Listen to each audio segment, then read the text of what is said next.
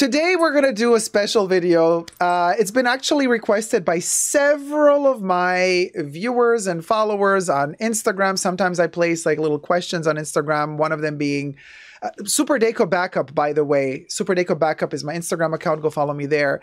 And so in the Insta stories, I asked, which top 10 perfume list would you like to see next, right? And like 7 people, I think, said top 10 perfumes to wear in Paris. Here we are. We are in Paris, in the city of love. Well, we'll go. Sometimes it's a city of love, sometimes maybe not so much so. But we like to romanticize. Whoever doesn't live in Paris, especially who lives in the States, has this romantic Sex and the City or Emily in Paris vision of Paris. Paris is not quite like that. Take it from someone who has worked in Paris for many years in the fashion industry. It can be romantic, but it can also be quite ratchet, quite dirty, also quite dangerous. But for the sake of kind of touching base on concrete moments of smelling in Paris, we're going to do this because I do have quite a bit of experience when it comes to Paris and perfumes in Paris. So I can tell you this top 10 selection is going to be not just here are the 10 perfumes you should wear in Paris, but it's also going to be a concept, right?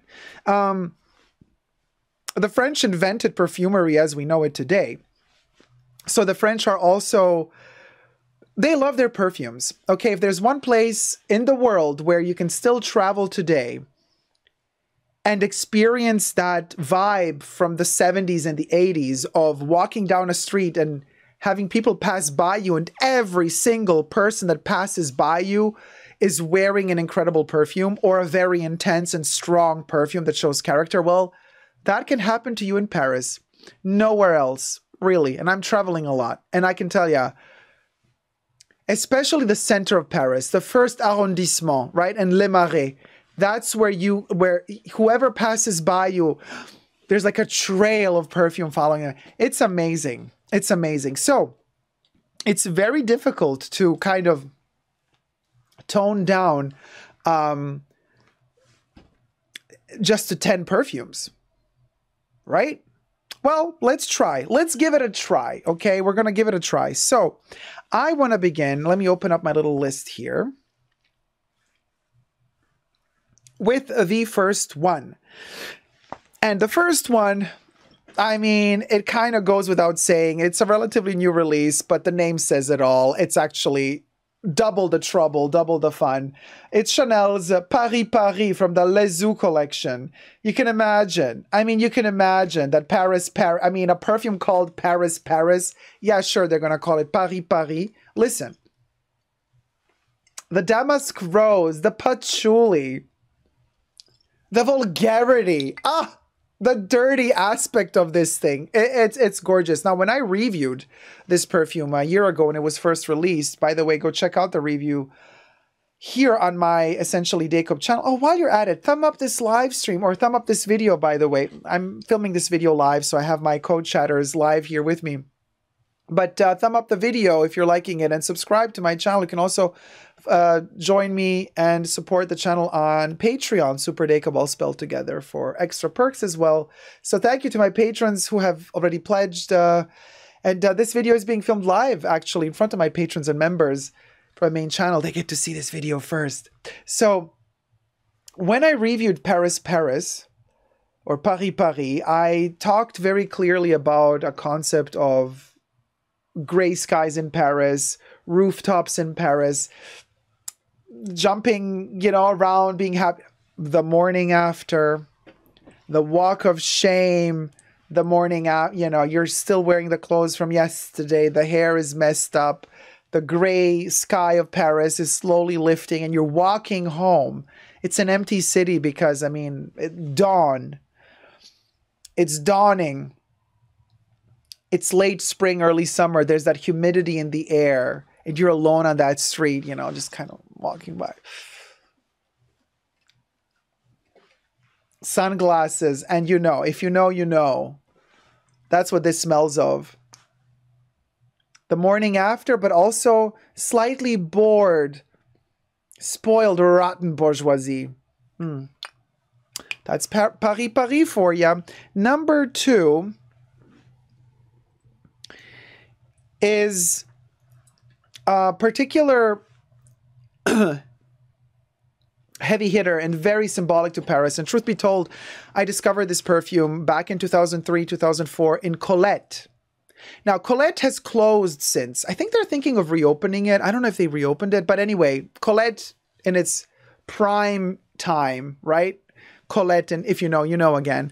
And I bought this perfume in Colette in the early 2000s, or shortly after it was launched. And now it's been reformulated, but it's still amazing. And to me, this is still a symbol of Paris.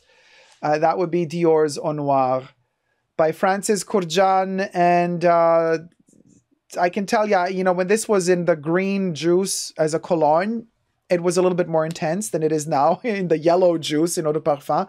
But nonetheless, Francis Kurkdjian is now the artistic director of Dior perfumes. And he brought back Au Noir. He reformulated it, tweaked it, made it more modern, I guess. I still love it to bits.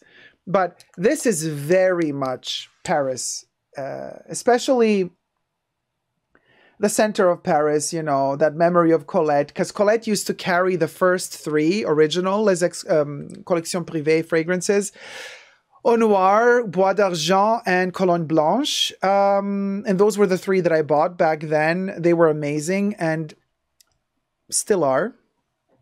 But Au Noir is kind of, together with Bois d'Argent, choose which one of the 2. Both are amazing for Paris. Seriously, very, very Parisian, Bois d'Argent and Au Noir. But let's just pick Au Noir because Au Noir has been through a lot of complications, and it's been gone from the market and brought back again, but then available only in France, while Bois d'Argent has been available throughout all the years since it was launched. But Au Noir had more difficulties. It was a little bit more of a troubled kid. That's why I'm kind of supporting it a little bit more, I love it. It's licorice, lavender, immortelle, burnt woods, hints of tobacco accord. It's intense in the right way. Very, very early 2000s Paris. Really, very early 2000s Paris. And truth be told, to make it even more Parisian, it is said that, so this one was launched back in the day when Hedi Slimane was the artistic director at Dior Homme, designing for Dior Homme. And then these perfumes were launched as unisex, but mostly for the male range. They were kind of to be distributed, again, unisex, but male. They're male colognes. That was the idea back then. And it is said that Hedi Slimane designed the bottles. It is also said that Hedi Slimane personally told Francis Kurkdjian to create Au Noir for him. So it is, legend wants it, that Hedi Slimane worked with Francis on creating Au Noir because he wanted his own staple perfume for himself. I wonder if Hedi Slimane still to this day uses Au Noir. And does he have enough stocked up bottles of the green juice, or is he now also purchasing the yellow juice? There you go. A little bit of history, which makes this perfume even more Parisian, even more Parisian. The next one, well, listen. Okay, the next one has to be in Paris. It just has to be, and I'm going to tell you why. There's several reasons for that. But it is Pour Monsieur, the Eau de Toilette. This is so Parisian. Yeah, I cannot tell you how insanely Parisian this is. And there's a really interesting reason. So I was working with a gallerist in Paris a long while ago. And he is from Paris, right? And we were flying to New York, and no, I was on the way back from New York to Paris. And at the duty free, I was looking for Pour Monsieur Eau de Toilette, and he told me something very interesting. He said, "Don't ever buy Pour Monsieur outside of Paris." I was like, "Really? What? Why? Why not?" He said, "Because Pour Monsieur It's just like Parmigiano Reggiano, you know, because I'll tell you the story about Parmigiano Reggiano, but he didn't say the story about Parmigiano Reggiano. I know the story about Parmigiano Reggiano, but he said, Pour Monsieur can only be purchased in France or in Paris, in particular in France, because the best quality batches, like the best ingredients, are utilized for the batches for France. He's like, it's like a good wine, like a good red wine. You don't transport a good red wine too far away from its origin because it's not as good anymore. Duly noted, and since then, every time I go to Paris, I buy a bottle of Pour Monsieur. And maybe it's just a psychological thing, but it does smell better when you buy it in Paris. So I'm telling you, I'm very prepared for this video. So now Parmigiano Reggiano, and this is something very well known, is made in the Parma region. And the best Parmigiano is said to be sold in the Parma region. And the further away the cheese goes from Parma, the lower the quality. Like the best quality they use for themselves, and then the further away they gotta send it, they send the lower quality further away. Allegedly. Everything I say in this video is for entertainment purposes only, not rooted in truths or facts. Everything's just my opinion, everything's alleged. So, interesting how Pour Monsieur and Parmigiano Reggiano are somehow connected in a very weird way. But, so the next one, oh my gosh, this is, listen, this is history. So we are now at number 4. Number 4 is a fragrance that symbolizes the 30s like no other. And it symbolizes the opulence of Parisian couture and savoir-faire and elegance and opulence, and just the rich are just spending a ton of money on symbols, you know. And what better than the symbol of the most expensive perfume in the world? At least that's how it was targeted in Paris back in the 30s. And that would be Joy by Jean Patou. I have it in its original bottle from the 30s. It's a re-edition. And this is, what can I say? It's an indolic jasmine bomb. Okay? This thing is very sophisticated, very heavy, and very sophisticated. Not everybody can pull this one off. So this is a type of high-class Parisian chic. Like, and even the upper class is not really going to wear this unless they really know how to balance it well with their outfit and everything. This one is very, very, very particular. But it is like, this is the one I would tell you to wear if you're going to visit Versailles, or if you're, you know, you're traveling to Paris and then you're going to go to some very special opera, you know, or theater moment. This is the one I would wear. It's just, or if you're going to go and reenact a meeting with other intellectuals, artists, you know, painters, and you're going to sit in a cafe and in the wee hours of the night talking and discussing about art and culture. This is a good one to wear. Jasmine Indolic Bomb. And now we come to the 5th perfume that I would wear in Paris. And, well, I mean, never before has the symbology of the 5th fragrance meant actually also the fragrance. And, of course, Chanel number 5. I got here a 15 ml bottle, almost empty. Of course, I have a ton of these, but I kind of like the symbology, the poetry of this kind of almost empty bottle. So this is why we have this last couple of drops in there. It's like they're trying to take away everything from you, but you're not letting go, and you're keeping that essence alive, and you're fighting to preserve whatever is left. So right now, the people are here, and we gotta fill it up again. We gotta fill it up again. Paris is also about symbolism, so we're introducing that as well into this perfume selection. And I gotta say, when you wear Chanel No. 5 in Paris, of course I recommend visiting 31 Rue Cambon, but I also recommend just wearing it everywhere you go. The extrait, the pure essence, right? With its May rose, ylang ylang, jasmine from Grasse, hints of patchouli in there. There's a bit of vanilla. There used to be civet in here as well before, you know, civet became kind of forbidden by the IFRA. I mean, there's a ton of ingredients inside of this perfume. It is a majestic fragrance that is said to have been composed by Ernest Beau to smell of snow. There's that. Coco Chanel in our hearts forever.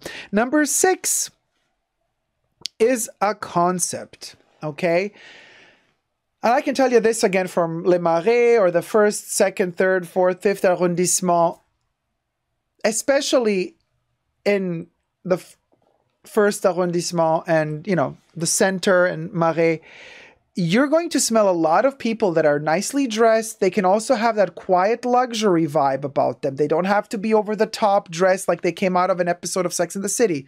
A lot of people in Paris are very, very Parisian type of dress. There's no flashy logos. But a lot of them are going to have really, really, really hardcore niche fragrances. So to that point, my 6th fragrance is actually a concept. And I stated here, any heavy niche fragrance that is heavy on oud or incense. Ouds and incenses are really, really, really in, okay, in Paris right now. So since I'm not a fan of oud, I don't have a perfume here to show you right now. But just because I don't like ouds doesn't mean that they don't belong in this list. Niche ouds, it's really something.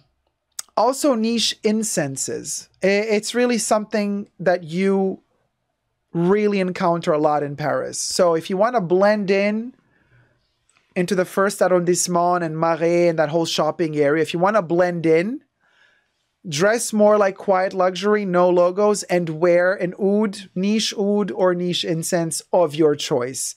You smell those everywhere you go in Paris. So just saying. That's my number 6 tip. Number 7, listen, this goes for so many Parisians that I encounter that are living for a trip down memory lane, that are living for the 70s vibes, that are living for the 80s vibes, that are living still that memory, that flair of the 70s and 80s. They still smoke a lot on the street, you know what I mean? Like the cigarette culture in France, especially in Paris, is well and strong. People smoke in Paris, okay? There is no weird, you know, American political correctness, which I also often get on my main channel when people watch my how to pronounce French brands videos. And I did it with my friend Paul a couple of years back. And he's smoking a cigarette while he's talking. And people are throwing shade like, oh my God, how dare you? Blah, blah, blah, blah. It's Parisian, honey. What are you going to do about it? Well, the best symbol representing the 70s. And trust you me, if you wear this perfume in Paris, you will understand. You will truly understand why this perfume is so beautiful. Because this perfume was made to be worn in Paris. Seriously. This perfume literally is Paris, okay? And that would be Chanel's Cristal Eau de Toilette. Okay? It has to be the Eau de Toilette, not the Eau de Parfum. With its oak moss, with its tree moss, with its ashtray accord, with its hyacinth, a bitter hyacinth, sparkly, crystalline, aldehydic opening accord. This was released in the 70s. It is Henri Robert's masterpiece. It's kind of an homage to Coco Chanel. He made this smell of Coco's character in her last years before she passed away. So yes, there's something bitter in here. There's something sad in here, but there's also hope for the future.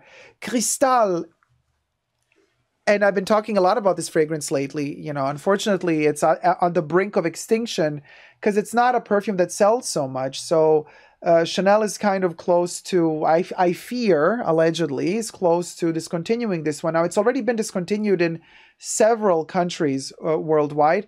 For example, in Australia, you cannot order it anymore, the EDT. In America, you can't order the EDP anymore. So it's kind of very, very sus with what is happening to this perfume. And of course, Chanel did not increase its price this year in Europe, which is very, very suspicious to me, because if they don't increase the price, that usually means that it's being phased out, because they increased the price for all of their perfumes except for the entire Cristal range, including EDT, EDP, and Eau Verte EDT Concentré. So, but if you wear Cristal EDT while you're walking down the streets of Paris, you will feel something that you will not feel anywhere else in the world while wearing this perfume. Trust me. It has to be the EDT. Rumors have it that Chanel is planning to segregate this one as an exclusive just to their boutiques.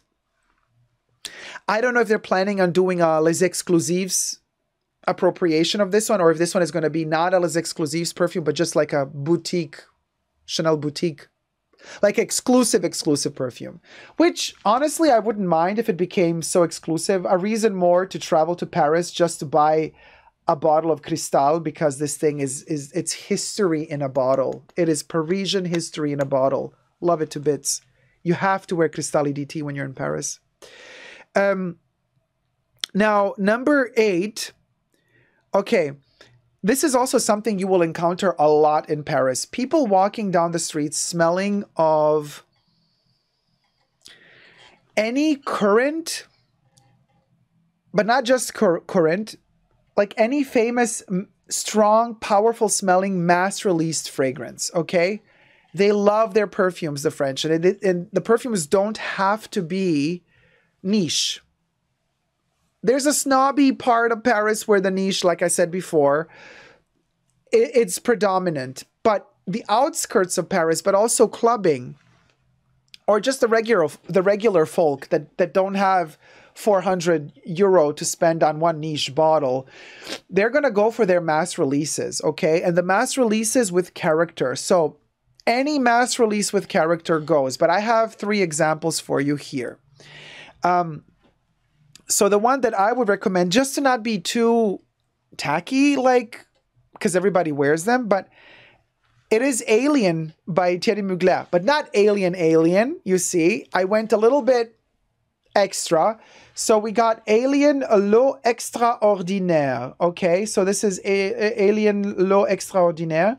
So it still has that zesty punch of Alien, but it's a little bit more sophisticated, a little bit less pungent, if you may, and a little bit more its own thing. So this is definitely something that a lot of Parisians would go for, you know, Thierry Mugler fragrances. It's such a vibe. And then also Jean-Paul Gaultier. Of course, if you're going to be in Paris, listen, I know that this one has a bad reputation nowadays because kind of all the wrong people wear it, but I love it to bits. And let me tell you, this one, Le Male, Jean-Paul Gaultier, but also Classique, Jean-Paul Gaultier in the EDT concentration, or if you still have the discontinued Extrait, this is perfection. I'm cheating a little bit here because all of these perfumes fall under my 0.8, even though I'm talking about 3 different fragrances. But hey, the French are known to start a revolution. So listen, rules are made to be broken. While in Paris, let's break a rule. So anyway, we got these 3. Classique, Alien, Eau Extraordinaire, and we got Le Male. I know that a lot of people are going to say, oh, Le Male has such a bad rep nowadays. Who cares? Francis Kurkdjian made it. Who cares if it has a bad rep? It's still one of the most amazing perfumes to have come out of the 90s. This is a lavender masterpiece, okay? Oh my God. Similar to Cristal, when you wear Le Male in Paris, it just makes sense, okay? It makes sense. Le Male in Paris is it's like, oh, you know, when you wear Le Mal in Paris, you go, oh, I get it. Okay. This is how Le Mal is supposed to be worn. This is how Le Mal is supposed to smell. Same for Classique and for all the Mugler's, really. So yeah, number 8, like I said, any current heavy, popular, mass-released fragrance. Very Parisian. Very Parisian. Yeah, very Parisian. Number 9, well, number 9 also had to be, now in this case, one of the biggest exponents of the 80s, okay, 80s perfumery, very Parisian, and I love it in this particular bottle, which I'm going to lift now and show it to you. Oh my gosh, this is a masterpiece. So it is Chanel Coco in this monolith black bottle. Only, this is my favorite, okay? This to me is 80s Paris. A lot of plastic, gold and black, very much old school Chanel boutiques used to be like this. Now they've changed them into something that, whatever. But this is where it's at, you guys, okay? Shoulder pads and all. It's a fingerprint magnet, so bear with me, okay? Let me polish it a little bit because this baby has seen better days in terms of fingerprints. But and if you can hunt down the monolith refillable eau de parfum, this is the most 80s Parisian, I think. And again, one of those that I think they're going to discontinue. Not Coco, but they might discontinue this refillable container version. You know what I mean? They might just keep in production just a classic shaped bottle. But I do love this version the most, just because it's so, this is Paris to me, you know, 80s French fashion revolution. Oh my gosh, just divine. So you got a very ambery accord. There's roses in here. A ton of roses, a ton of amber. It is what used to be called an Oriental fragrance, but now that word is considered a slur nowadays, so we do not use it. I prefer, instead of amber, I prefer to call them Byzantine fragrances. Very Byzantine. So for me, this is kind of like a Coromandel Byzantine moment for Coco. Number 10 is, listen, number 10 is a masterpiece, and of course there would be no Paris without Yves Saint Laurent, and there would be no Paris without Opium. And this, I kid you not, every time, still to this day, whenever I go to Paris, somebody always smells of Opium. And it is such a beautiful, beautiful emotional moment for me when I pass by, usually the ladies, not so much the men, but you know, for me, perfumes know no gender, but pass by, and usually, and let me tell you, usually it's a type of lady that is in her 40s, 50s, and she still has that heavy makeup like they used to do in the 70s. She has the makeup. She has the shoulder pads. She is made up for the gods, honey. And she is walking secure of herself. Usually, you know, particular glasses, either sunglasses or reading glasses on. And she has a trail of opium following her on the street. This is something you still, to this day, encounter in Paris. So I'm telling you, you cannot do anything wrong if you wear Opium. The extrait, of course, but nowadays people ask me, oh, because they've discontinued the extrait. People ask me, so which one is worth getting? Well, I'm not a fan of the current EDT formula. But if you can find the EDP, you can get the EDP. Yeah. You can, the Eau de Parfum is the closest. It's heavily reformulated, but it's the closest to what it used to be. You know what I mean? Otherwise, listen, this was such a popular fragrance in the 70s, 80s, 90s that they've produced so many of them, which means you can find them easily secondhand markets. So just be very careful to not get, you know, fakes. But getting a vintage bottle is not that difficult because it's been so popular that they've produced so many of them. They're still in circulation, you know. So get yourself a bottle of opium when you're traveling to Paris. Wear it in Paris and you're going to feel like a Parisian, you know. Well, dress accordingly, though. And those will be the 10. But it wouldn't be Paris. It wouldn't be top 10 in Paris if we didn't kind of bend the rules a little bit. So let's start a revolution. And I'm going to sneak in an 11th perfume. And the 11th fragrance that I'm sneaking in here for y'all. And this just because it's historically so relevant. And also because it just, Paris was the home of this kind of genre becoming so popular. We call it now the amber genre. But you know, we couldn't have our Paris moment if we didn't have Shalimar. In this case, you can see here the extrait of Shalimar by Guerlain. Now, obviously, you know, it might not be everyone's cup of tea. I personally adore Shalimar in the extrait concentration. They still make it. They still manufacture this baby, and it is still awesome. You know, the ambery accord par excellence with that extra zesty citrusy moment that Guerlain is so famous for. And then the vanilla, the Guerlinade vanilla.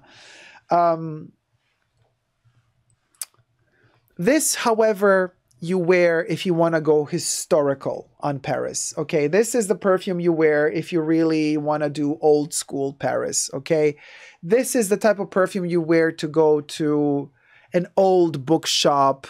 If you want to kind of go in the outskirts of Paris and visit some gardens, this is the type of perfume you wear if you're going to visit some person that is old money, that is, you know, that has a mansion in the center of town and everything is draped with velvet and heavy velvets and old wooden tables. That's the type of perfume you're going to wear. You're not going to wear Shalimar for modern occasions. You know, this is really, really dusty, old school Paris. You want to go to the catacombs of Paris?